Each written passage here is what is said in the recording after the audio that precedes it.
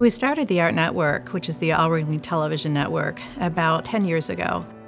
There was so much going on this campus that was video-worthy. So we started expanding Art Network beyond the club into a video services department for the college.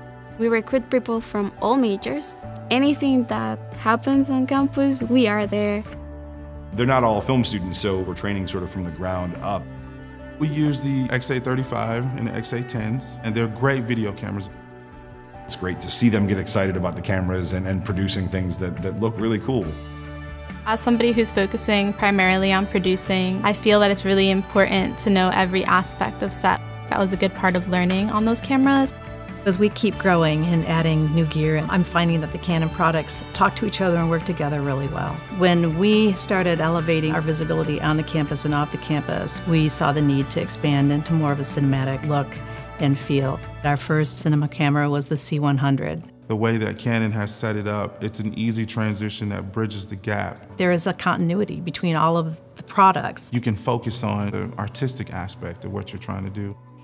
I was introduced to the C100 and the C200, which is what I used to film my thesis film this year. The C200 is fairly easy to use, especially if you're familiar with Canon products, and it's also extremely versatile with what it can do. I think that makes it a great camera for people at all skill levels.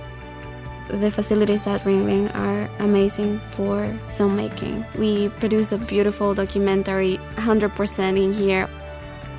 They also work with outside clients. They're expecting that even though they're students, they want a product that's going to look good. I've had many students that end up in the industry.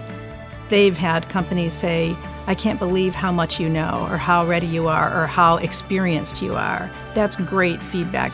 They understand production, they understand cameras, how everything interfaces, so that's pretty gratifying.